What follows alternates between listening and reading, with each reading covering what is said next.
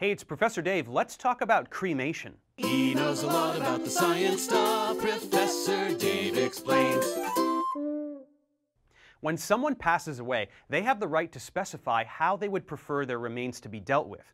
One obvious choice is to be buried in a cemetery or some other location, something that humans have been doing for thousands of years.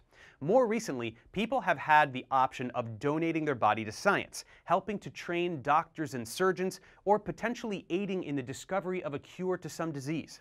But a third option that is rather popular involves flame cremation. This is where the deceased is placed in a large heating chamber and reduced to pulverized bone fragments, which we call ashes. How does cremation work? What exactly are ashes comprised of? What can one do with the ashes once they are formed? Let's answer all of these questions as we get a closer look at the science of cremation. As we said, cremation involves placing the deceased in fire. This is not a new practice. Humans have burned the dead on wooden funeral pyres for ages. But this process has become much more sophisticated in modern times. We now use specialized furnaces called cremators, which are fueled by natural gas or propane, and the resulting fire reaches temperatures above 1500 degrees Fahrenheit. These high temperatures are possible due to the insulation offered by the cremator, often made of a heat-resistant brick-like material. The whole process can be operated digitally so as to have total control over all aspects. The body enters the cremator in something called an alternative container, which will quickly cremate and leave little ash behind, but the body will be a different story. The human body is made of lots of water, many different carbon-based compounds, known as organic compounds, and lots of bone, which is a connective tissue that contains inorganic material, mainly calcium salts, in addition to organic material. When exposed to the fire, most of the tissues and organs making up the body will vaporize, forming gases that are released through an exhaust system. The same can be said for all the water in the body. But fragments of bone will remain after the cremation is complete, generally taking about 2 hours, after which the bone fragments are allowed to cool. They are then swept out and passed through a magnetic field to extract any metal particles that may remain. And then the bone fragments are crushed into a powder to produce the final product, which we call a person's ashes, about 5 pounds of grayish powder on average.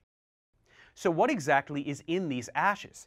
Given that the majority of the components of the body have been vaporized, most of what remains used to be components of the skeleton, which means a lot of carbonates and calcium phosphate, along with trace amounts of other elements.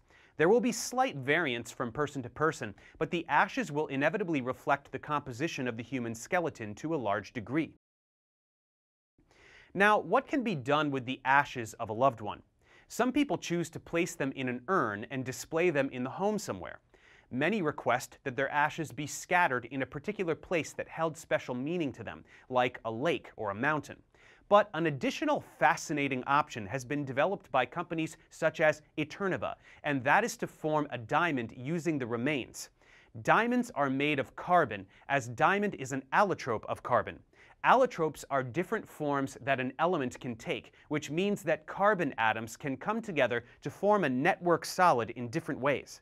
Allotropes of carbon include coal, graphite, and even exotic materials like buckyballs and carbon nanotubes.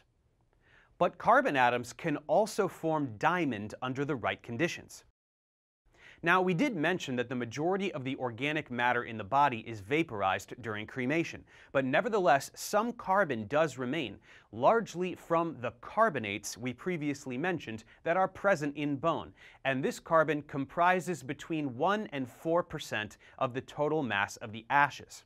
However, we can't make diamonds out of carbonates. We need elemental carbon, or carbon all by itself. So the carbonates have to be decomposed using a high heat reduction process in absence of oxygen in order to get carbon in the form of graphite without losing any carbon through the production of carbon dioxide in the process.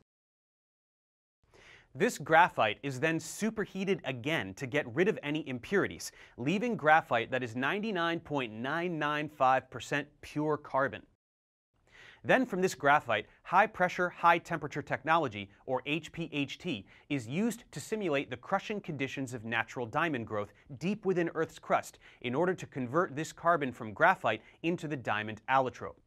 Huge pressures of around 870,000 psi and temperatures above 2,500 degrees Fahrenheit are applied to mimic this astounding natural process, which forces flat sheets of graphite to adopt the three-dimensional tetrahedral lattice of a diamond, thereby attaining the strength and rigidity characteristic of this allotrope.